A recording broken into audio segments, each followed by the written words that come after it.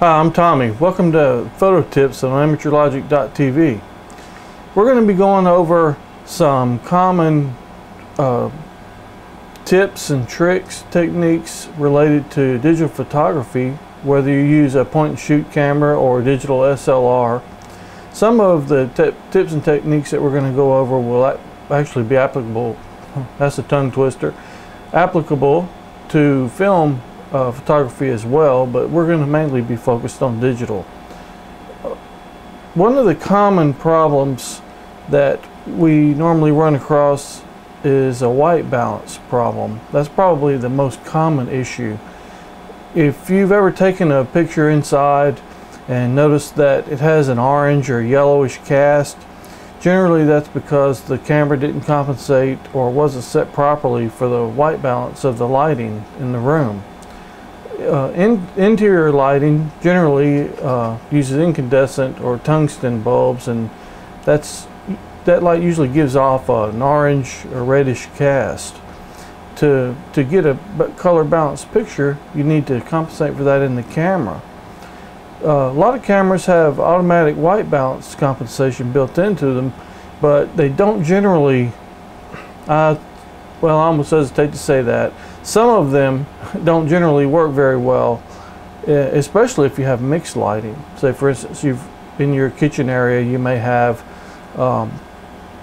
fluorescent lighting, and in the dining room area you may have tungsten, and somewhere in the middle the light is mixing, and the white balance compensation has a hard time dealing with that sometimes.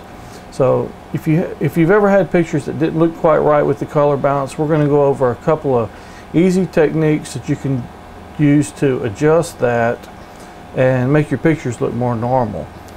Today we're going to focus on using some open source software to do our white balance adjustments.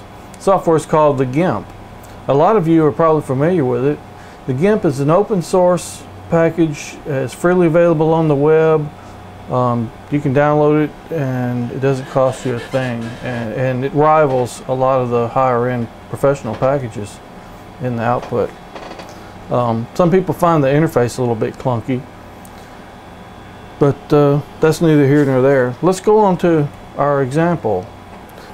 Here I've taken the same image with 3 different white balance settings on my camera. On the bottom left I had the white balance set to auto. The top left I had it set to tungsten, and the top right I had it set to outdoors or daylight.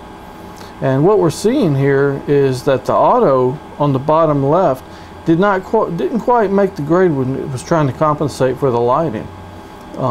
It was close, but it didn't quite make it. The top left is the closest, where I actually set it for the correct color temperature, the correct white balance, which was for the tungsten lighting I was using. And the top right, I knew when we took the picture that it was going to be purposely off, and you can see it's got quite a cast to it because it was set for daylight balance. Okay, since the daylight image we took is the farthest off, let's try to tackle it and see if we can't get that white balance corrected. I'm going to load it up in the GIMP, and let's do some editing and see what we can do. You have 2 tools in the GIMP that you can use. The first one we're going to try is the color balance. So it's under the Tools menu, Tools, Color Tools, and Color Balance will bring up the dialog. And you can see you have the range, shadows, midtones, and highlights. This can be a little tedious as you have to adjust. So if we have too much yellow, we add a little blue and a little cyan till we get the color about where we want it. You're going to have to do this for the highlights, the midtones, and the shadows. You have the most control using this method, but it takes a lot of time. There are some built-in tools in the GIMP that'll actually do this automatically for you if you know a white, gray, or a black point in the image. And since I took the picture, I know that the background is supposed to be perfectly white. That method will actually work. It takes a lot of time and work, as I said, to make your image exactly right. Let's try a shortcut, which I think you'll find most useful, and I catch myself using it more times than using the color levels.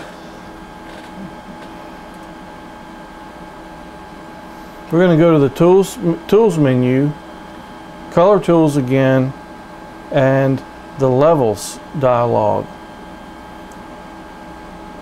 We can pick from, we have the option of choosing a white point, a black point, a gray point, but we're going to stick with the white, like I said, since I know the background was white.